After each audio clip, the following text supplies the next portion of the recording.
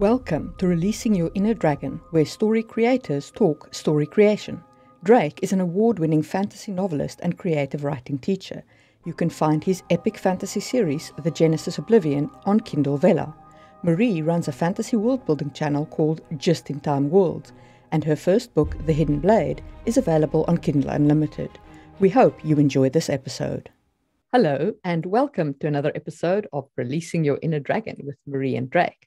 So today we're going to talk about show, don't tell, with a specific emphasis on emotional content.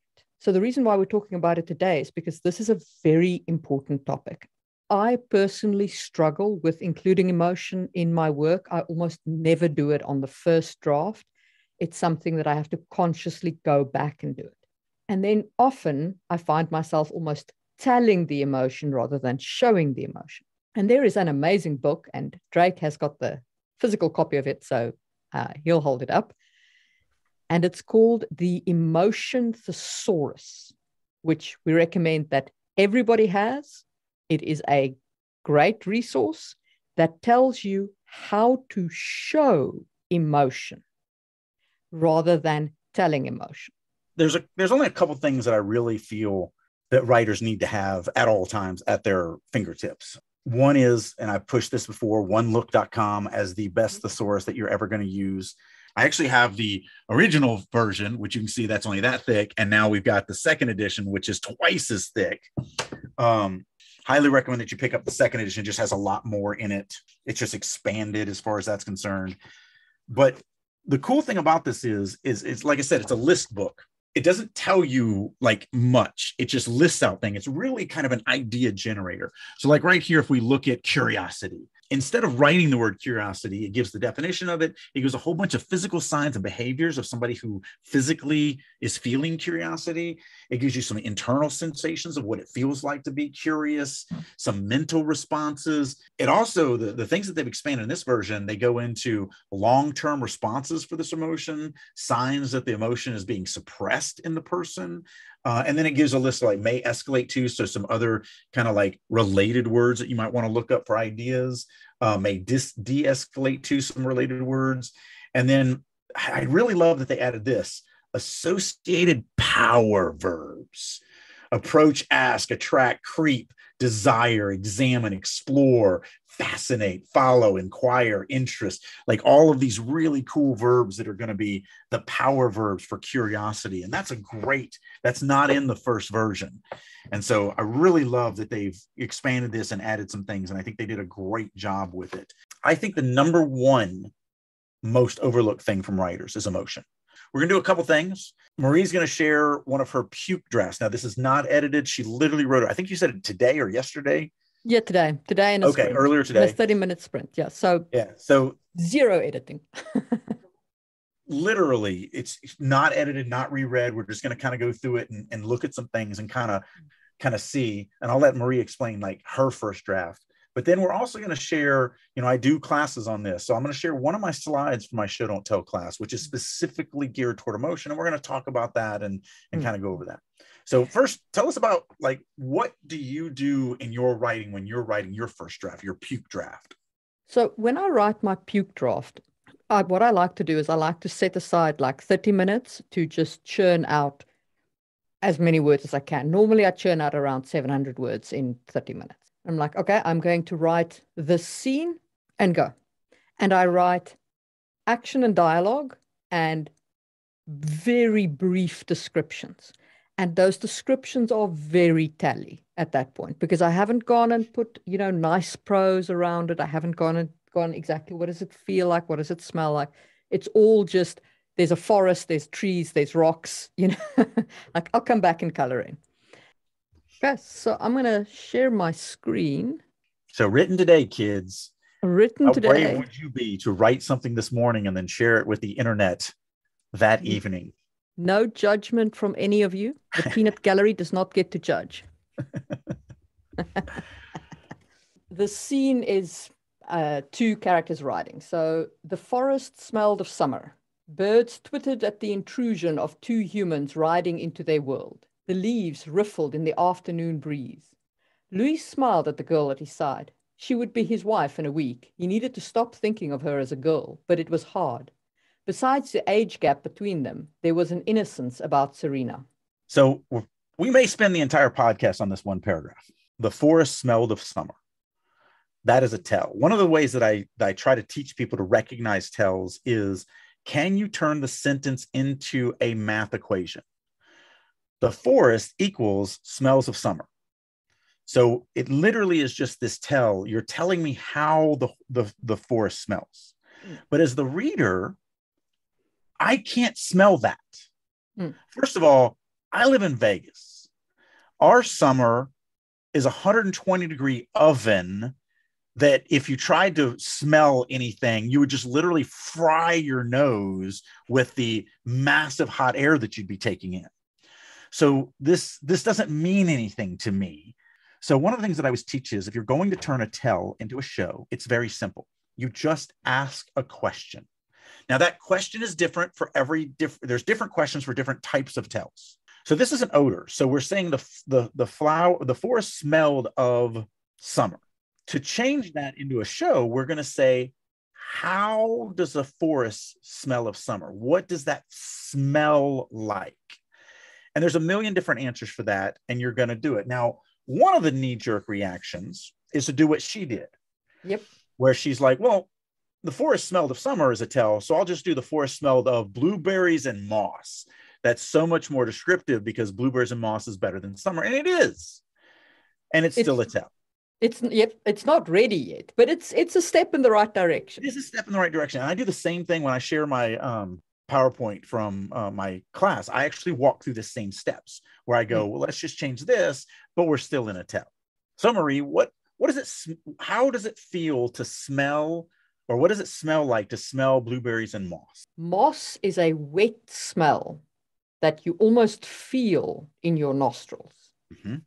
Leaves a silky taste in your mouth.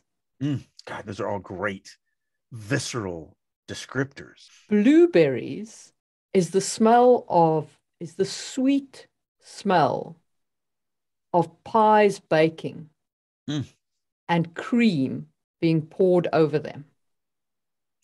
So one of the things that I try to encourage people to do is to actually think about the sentence structure.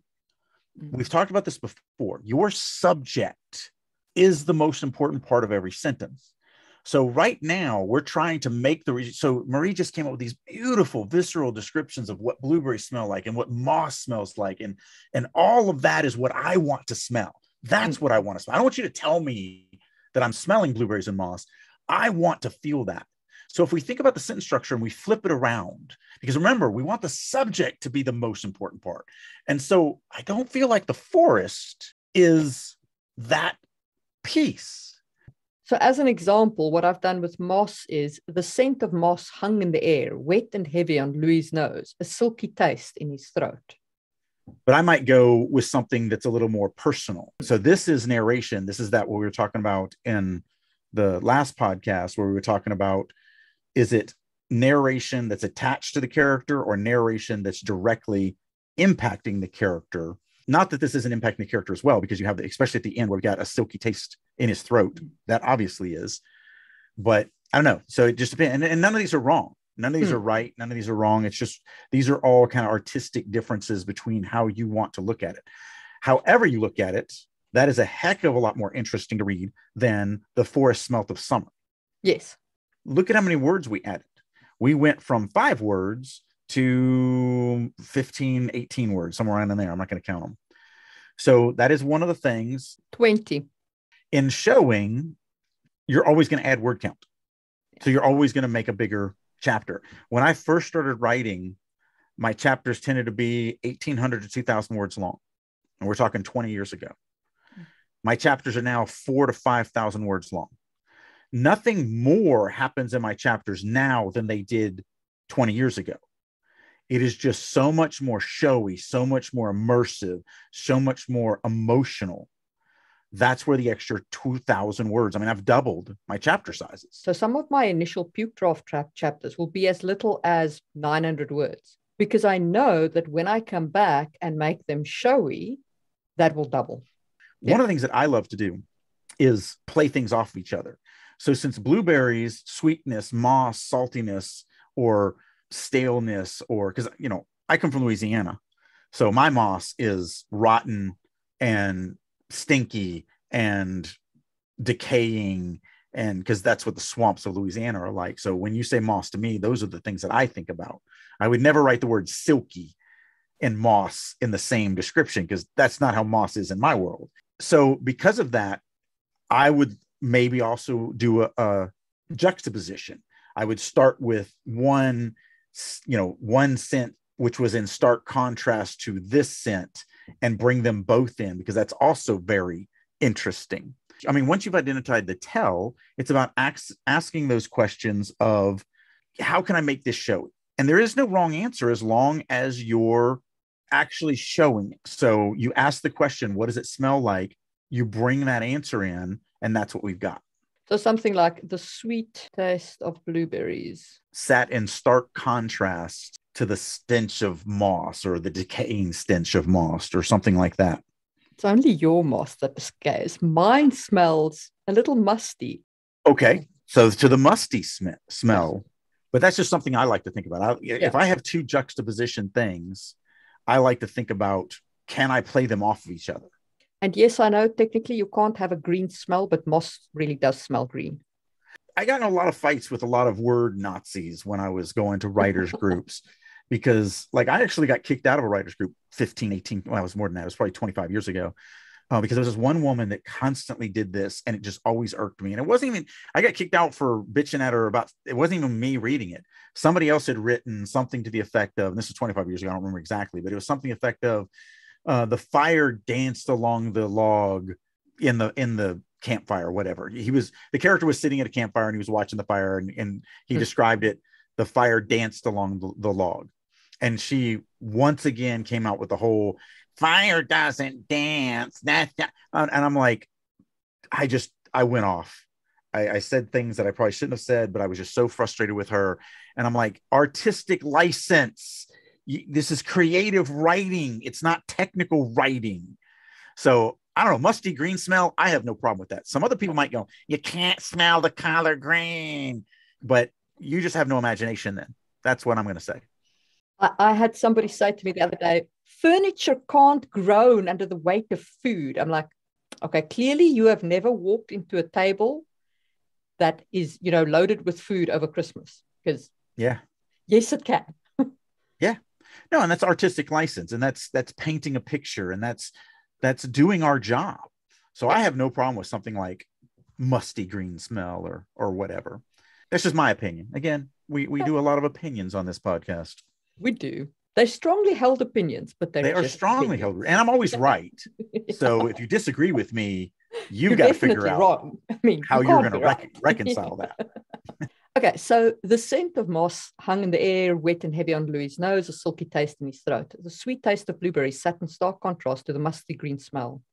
Birds twittered at the intrusion of two humans riding into their world.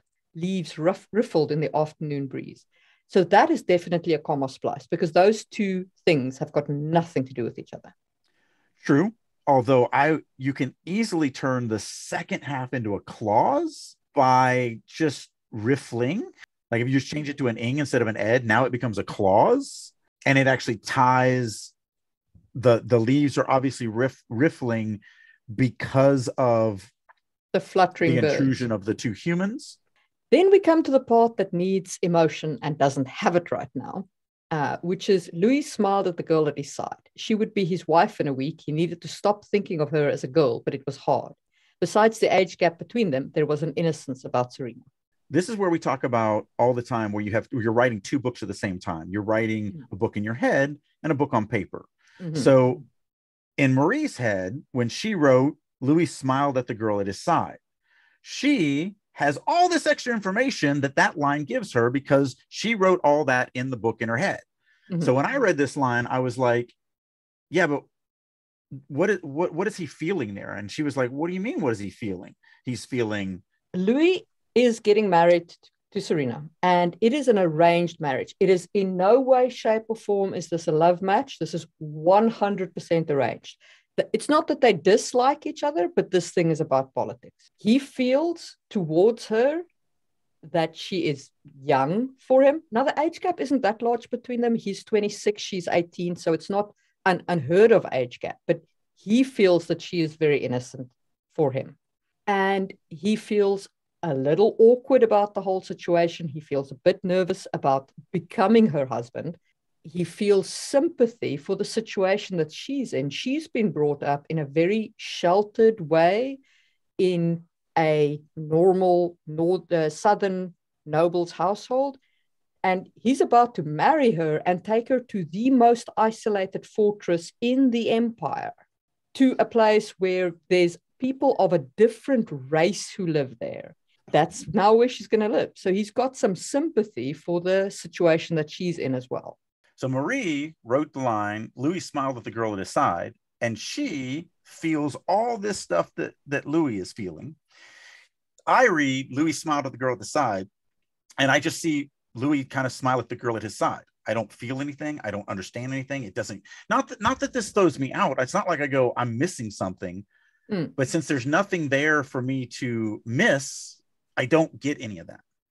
Exactly. So this is another thing. This is not necessarily a direct tell. Like that first one was a direct tell. What this one we're talking about is this doesn't convey what you think it conveys. And it also needs to be emotional. What she's trying to say here with this, you know, she will be his wife in a week and blah, blah, blah, blah, is that he's feeling something. And yet none of this, from that first part all the way even to the end, there was an innocence about Serena. None of it conveys that he's awkward, that he's a little sympathetic for her, that he's a little concerned that he's going to be the man who beds her for the first time, that he's taken her away from everything she knows, and he feels sorry for her for that. And also the fact that she's being forced to marry a man that she doesn't love, and you know, he doesn't necessarily love her. And so this is where you have to really break into the emotion. You have to really get into it. And so kind of going back to the thing that I recommended at the beginning of this, the whole emotional thesaurus. So there's a lot of things that we can look up with this. We could go into nervousness. One of the physical signs are short, jerky movements. Well, he's not in a situation where he's going to be doing short, jerky movements or pacing. Well, they're riding a horse. They're not going to pace. Rapid blinking, a tightness around the eyes. I don't think that's the kind of nervousness that he's feeling here.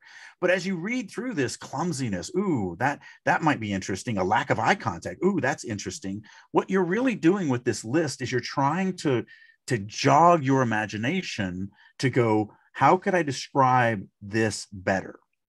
And so if we flip over to sympathy, because he's feeling that, it's another list of different things that we can look at and different things that we might be able to do. Another thing they've done a really good job of here is they've got related words. So we could also look at flustered for nervousness. We could look at flustered, insecurity, anxiety, fear, dread, doubt.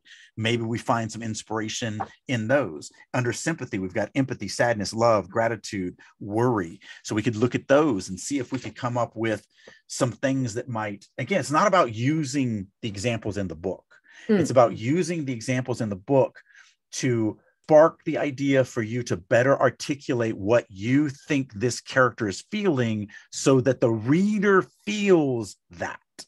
So one of the things that I read as I was scanning through the list now on my phone, because I have the book on my Kindle, is that these emotions can be conveyed by standing up and sitting down, like nervousness, uncertainty, they're associated with that movement. So a good way might be to say, Louis shifted on his saddle. Louis shifted his weight across the bridge of his saddle. Now, this will have an immediate effect in that his horse will start dancing a little bit under him, because that's what horses do if you like move on them. Or there's a word I love and nobody understands. Triple. Can it be tripling? So the problem is, in English, the word tripling means becoming three. Right. But in terms of a horse gait, it's an actual thing a horse does where they lift their legs in specific orders. It doesn't have to be that.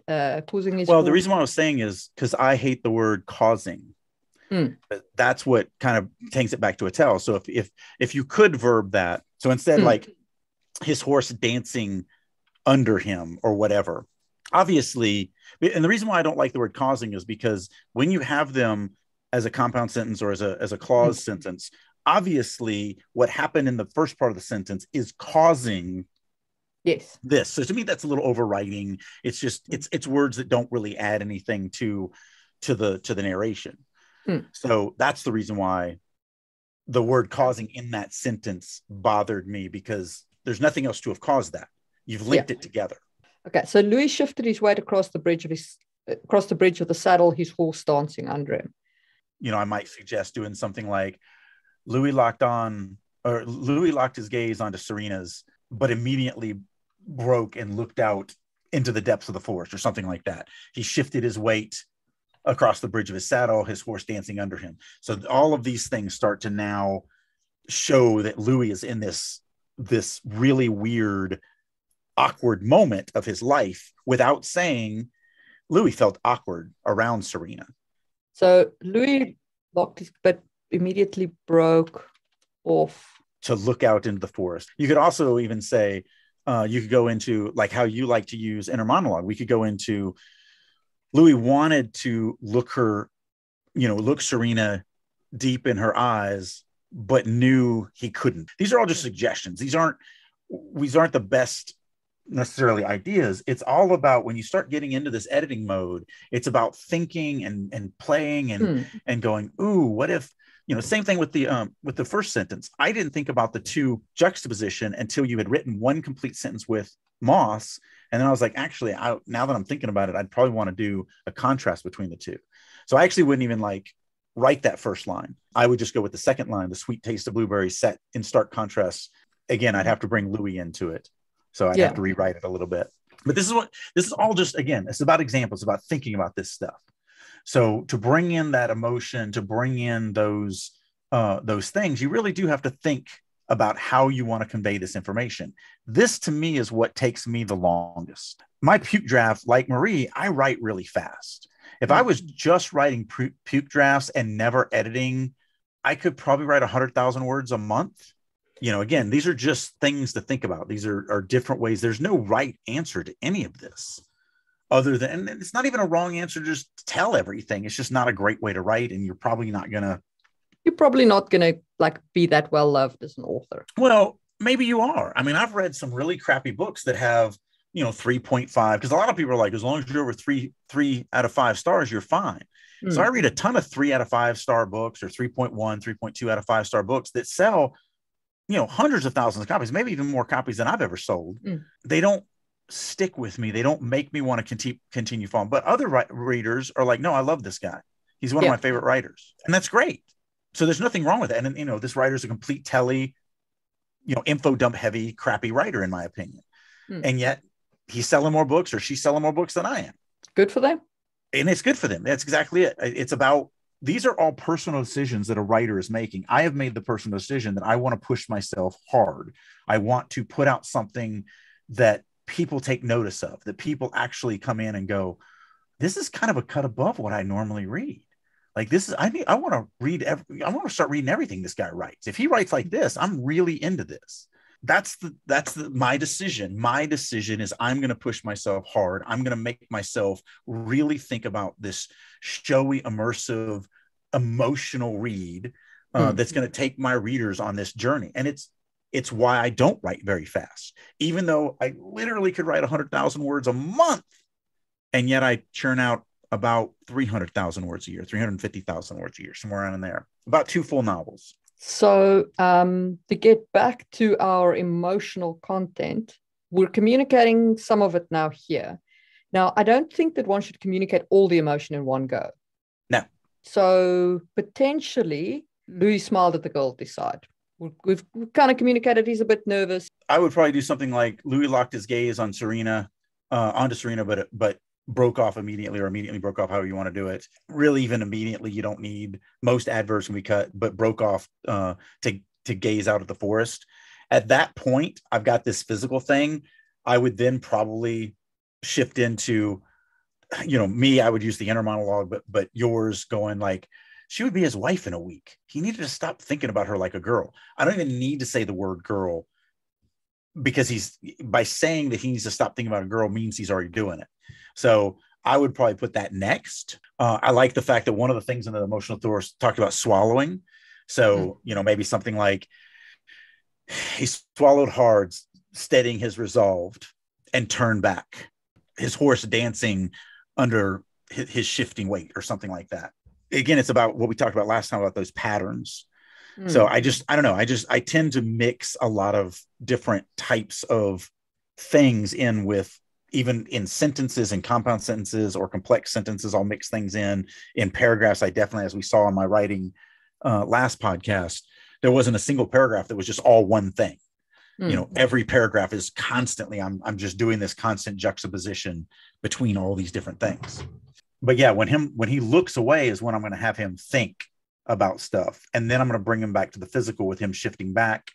So like the she would be his wife in a week would probably, for me, go after the first sentence between those two. So my thought process here is he looks at her, then he breaks off to look into the forest. He shifts his weight across the bridge of his saddle, his horse dancing under him.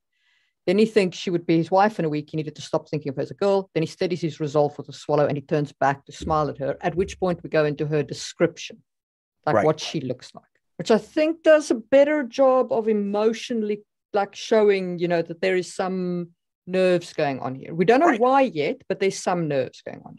A couple of things that I showed in the last podcast with my writing that we didn't explicitly talk about. So let's talk about them here. And if you didn't listen to the last podcast or watch it on YouTube, you should go do that. It was pretty good. Subtext and holding things back. If you just go, oh, she'd be his wife in a week and you need to stop thinking about her like a girl. I mean, she was a virgin, obviously. She lived herself for life, obviously. He was going to be taking her away to this world that she's never been to, obviously. Like if you just pile all that information in, and a lot of writers do this. It amazes me how many writers do this, because they do think, oh my goodness, if I don't give all this information to the reader, they're not going to understand. And they forget that not understanding something is a driving factor to get readers to keep reading so that they do learn what they're not understanding. As long as they're interested, they'll keep reading. Lost, on the face of it, was not a well-written thing. Why was it so amazingly popular? Because every episode answered one question and gave you two more questions that weren't answered. What is going on here? Yeah, that's all it was. They weren't great characters. It wasn't a great story. It was pretty convoluted. What drove that was you went to work the next week and went, what's behind the door? Where'd the door come from? What is that door? How is that door? You had to turn in. And so don't fall into this trap of, oh, I mean, she's all these different things. I need to give all that to the reader so that they understand why Louis is nervous. Like just showing him being awkward and nervous and everything like that makes me go, wow, that's interesting. Why is this? I mean, it's just a girl. What? And then you start getting me this information as I go, and I go, oh, okay, that's cool. Oh, look at that. Oh. And so you slowly dole this stuff out as opposed to just, feeling like you have to give it to me immediately. And Drake's going to share us his slide around emotional showiness. So I just want to kind of go over what I do in my classes as far as this is just one of the slides of my show don't tell class, and I'm not even going to open it up. Or the PowerPoint. I'm just going to do it in PowerPoint. So it's not like a slide. So you can see all my other slides over here too, really quickly, because this just I feel like is going to put the button on this. It's going to take, because we really did kind of chase a lot of rabbits. We talked about a lot of thinking different, and I think this kind of will bring it down a little bit more organized than what we did. So when I get into talking about emotions, what I try to tell people is we don't want to tell our readers what our characters are feeling. We want to show it to them. So the examples that I use, and normally you would get these one at a time. And again, I'm not doing it as a slide. So I always start off with the monster jumped from the bushes and Drake was scared. I say, don't worry about the stuff in white. Let's just look at the stuff in yellow, because these aren't great. They're just used for examples. Drake equals scared. So we can turn it into a math equation. So there it is. So one of the things that I talk about in this class is you really want to use the best verbs possible. So that was a slide earlier than this. So I always say, okay, so scared is kind of a weak verb. we might be able to change it a little bit. And it's exactly what you did with the moss and the berries at the beginning. So Drake was terrified, because terrified is a better word than scared. Still, it's a tell. Drake equals scared. Another thing we talked about was linking verbs. So was is a verb in this sentence, and so it's also weak. So we would go, oh, well, I'll do a stronger was verb. Drake felt terrified. No, doesn't fix anything. Absolutely a tell. So what I say is, what we really have to do is we have to ask that question. So this is an inner feeling. So if we're going to do an inner feeling, we would ask the question, what does it feel like internally to feel terrified? And whatever answer you come up with is going to be that, just like we talked about. So as one example would be terror washed over Drake. Terror washed over Drake, draining the blood from his face. And the reason why I do this is because I also want to talk about overwriting. And I say, to me, this is a little overwriting, because sure, we could write terror washed over Drake, but if the blood is draining from his face, there's only one emotion that's associated with for humans. He's not happy. He's not falling in love. Blood draining from your face always is our human knowledge sign of you're afraid. And so we could cut that down to just the blood drain from Drake's face. And so now instead of writing Drake was scared, the blood drain from Drake's face, now you're seeing, and again, this is now external. So it doesn't answer the question. And I really do need to fix that, because every time I talk about this. So what I did was I took an internal feeling and I turned it into an external visual thing. But if we go to the emotional thesaurus, and the reason why I do this is so I can talk about this. So if we go to the next level, and a lot of this came from the emotional thesaurus, or I made it up or whatever. So there's other things that we could use. I struggle to breathe. Drake struggle to breathe. My eyes bulge. Drake's eyes bulge. Tremors racked my body. Drake's body. The sensation of needles ran up my spine. Drake's throat clamped shut. A scream ripped from my lips. Drake's palms felt clammy. And yes, this is a felt. And so I always talk about this. Don't fall into the trap of thinking that you're telling or showing and then throw a felt in there. I backed away, escape being my only thought, the only thought in my head. So there's and this is just a short list of all the different things that we can think about for turning this into a much more showy, much more emotional thing. And it just depends. Do I want to do an internal thing? Do I want to do an external thing? The blood draining from my face, definitely external. Escape being the only thought in my head, being internal. Screaming, external. Throat clamping shut, internal. Just depends on what you're trying to do, what you're trying to convey. There's no right answer, because every one of these are going to be wrong in certain paragraphs, depending on what you're trying to push and what you're trying to accomplish. So that's why, again, I love this emotional thesaurus, because it just gives you this massive list of things to think about, to like, oh, what would be the perfect way to show this moment in this story, in this character's life, to have the reader feel it. And then, the class goes on, but we'll be done as far as that. I just want to kind of put that button on this, just to kind of solidify everything we're saying. It's not that difficult. It comes down to that question. When you notice that you have a tell, or if somebody tells you, that you've gotten critique from or whatever, and they're like, hey, this is a tell, it really is just going, okay, do I want this internal? Do I want it visual? Remember, secondary characters, you're never inside of. So you can only do visual or what they say. So a scream ripped from his lips is fine. Bile rose in the back of his throat. No. Unless your main character is going over and sticking his tongue down that character's throat, he doesn't know if bile's in the back of his throat. Also, you're probably writing a different story than I am if you're going to do that. So, you have to think about that as well. Is it a secondary character that you're trying to show? Is it a main character, the narrating character you're trying to show, that you're in their head? You can do internal, external, and all that sort of stuff. So it's not that complicated if you think about it. It's just most writers, especially newer writers, just don't think about this stuff. They puke this stuff on the page, they reread it, and they're like, John felt terrified, and then he was really frightened, and then he loved this girl so much that, he felt like his heart was going to explode. And they're like, look at how great of a writer I am, and you're going to feel all of this. And I'm like, no, I don't. I don't feel any of that. I mean, it doesn't mean that it's not a good story. Again, there are plenty of stories, a lot of the older stories that have still stood up, stood the test of time. That was during a time when the industry that was going to pay them dictated that they wrote that way. Although I do want to say one last little quick thing. And I can't read Animal Farm because it's written in that same way. Yeah. And yet 1984 is written in limited. It was so beautiful. We're talking about in the 40s.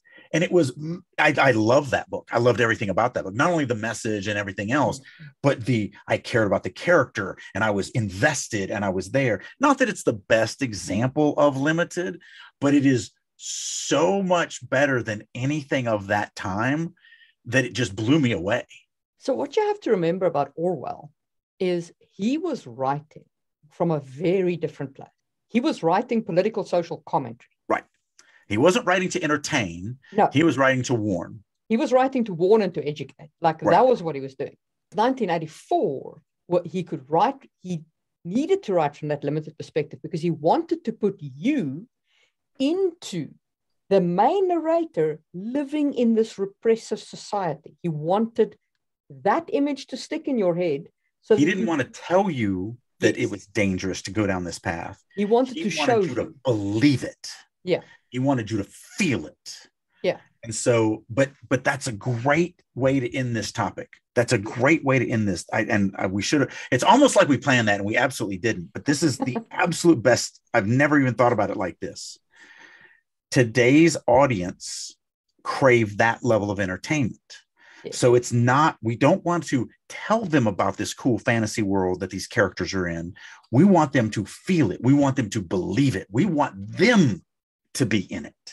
Yes. And they want that too.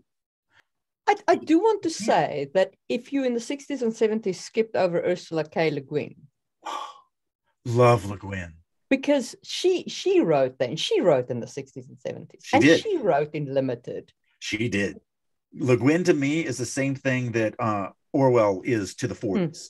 Yeah. So in the 60s and 70s, fantasy was trying to learn this thing, and she was ahead of her time. Because my goodness, I've read a lot of Le Guin. I've read a lot of Le Guin, but I love the Earthsea trilogy. Yes, I love the magic system. I love the world. I love the writing. I love everything about her. So when you're doing your emotional content, try and get hold of that thesaurus and try and make it showy, not tabby. Tons of cool imagination sparking lists that you can go through and just, it'd be cool. And that's why I always say, because people are like, I'll read that book. I'm like, don't read it. Don't do that. Because every time you go through, like with what we did with this, most of that didn't apply to this situation. However, I guarantee you there's going to be another situation where you're like, this guy's nervous, and you're going to go back to that nervous page. And the stuff that applied to this scene is not going to apply to the scene you're doing. It'll be other stuff in that list. And that list will then generate those ideas for you. Hi guys, this is Marie from Releasing Your Inner Dragon, and I hope you're enjoying the podcast. If you're interested in more content on fantasy world building, head over to YouTube and look up Just in Time Worlds. I release tons of content there. If you'd like to check out my book, The Hidden Blade by Marie M. Mullaney, it is available as an ebook, audiobook, and print book on Amazon. Thanks for listening, and see you soon. Hey guys, Drake here. Thank you so much for listening to Releasing Your Inner Dragon podcast. I hope you're getting a ton of information and maybe even some nuggets of gold that you can take into your own writing to help you on your journey of story creation. A couple things I want to throw at you. First of all, for the first time in years, I am opening myself up to being a private mentor again. If you would like for me to work with you to improve your writing right now, reach out to me. You can either go to my website, maxwellalexanderdrake.com, and send me a contact form, or just email me at author@maxadrake.com. Also, as many of you may know, I've been out of the novel game for quite a few years. I was the lead fiction writer for EverQuest Next from Sony. I've been in the movie and TV industry for a few years now, but I am excited to say I'm back into the novel game. I've actually been working on a novel for a little while now, and I'm going to start dropping it on Amazon's Vella. So if you're on that platform, look me up, Maxwell Alexander Drake. Thank you again for listening, and as always, keep writing.